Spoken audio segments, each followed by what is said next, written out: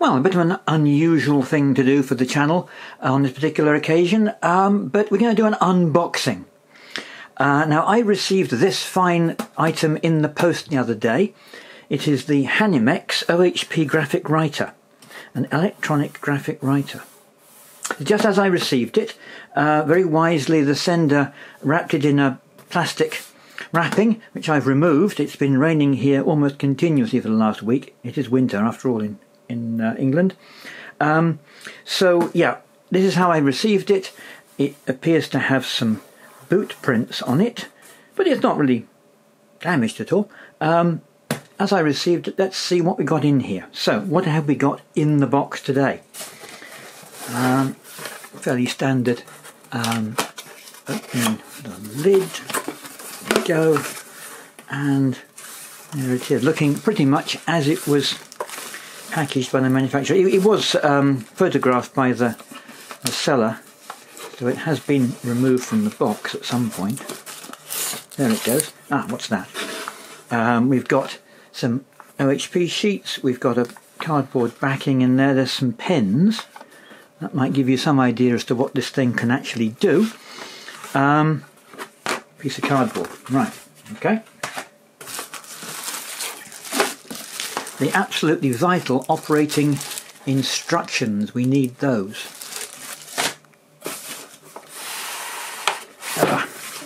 Come on, come out of the damn box. Just slippery enough. It doesn't want to, there it goes. Come on.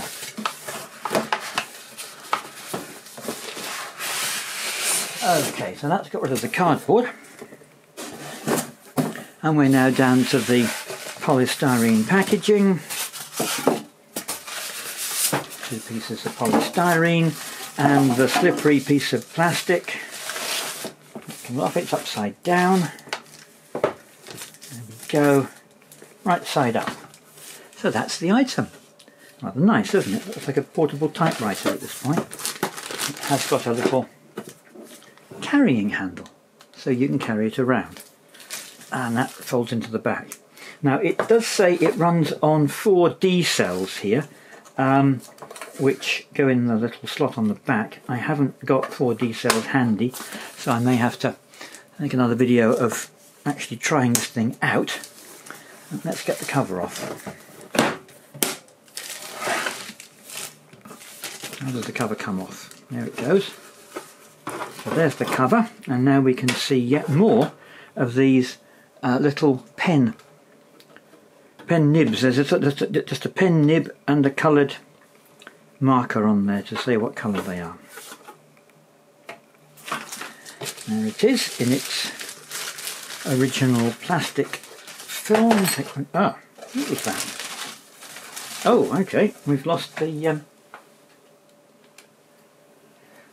little label that is the sort of maker's name on the thing there, but that's a bit of glue failure, that's what we fix. So yeah, there we go. It's got a keyboard, quite a reasonable typewriter keyboard. Wouldn't be too shabby today to have a keyboard like that. And it's looking like a typewriter. Looking like a typewriter, but I'm not a collector of typewriters, so what is this thing? Well, it says push there.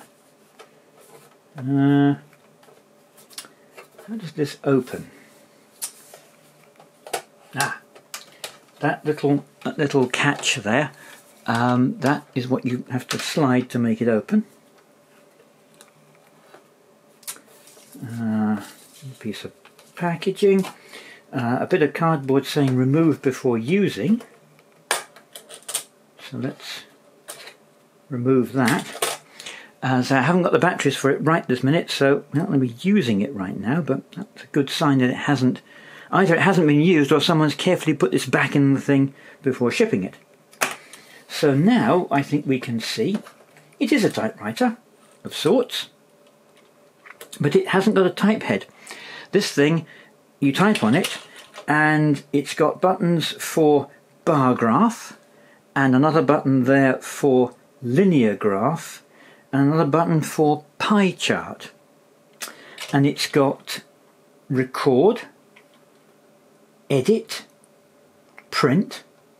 These are just little buttons that you can press.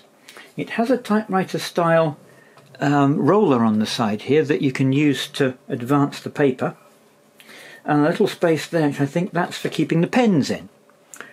So it's a typewriter that you can type on, and it'll do graphs, and it takes pens. So this is a typewriter that writes with pens. Fantastic! What a machine, eh?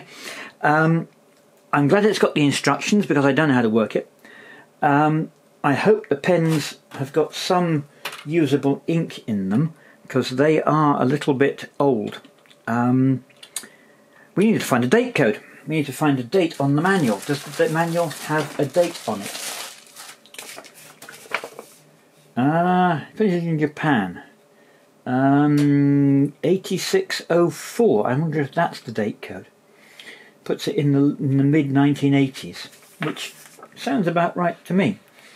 For a thing like this to be in the glorious 80s. We've got all the instructions there, so I think we can get this thing going, assuming that the pens work. So, is it a plotter? Is it a typewriter? Well, we'll find out. It hasn't got an interface, so I can't plug in, say, a parallel port or a serial port or whatever, make it use it as a plotter. But it is somewhere in between a typewriter and a pen plotter. So, keep watching. Do subscribe to my channel if you want to see the rest of this sort of series of getting this thing going.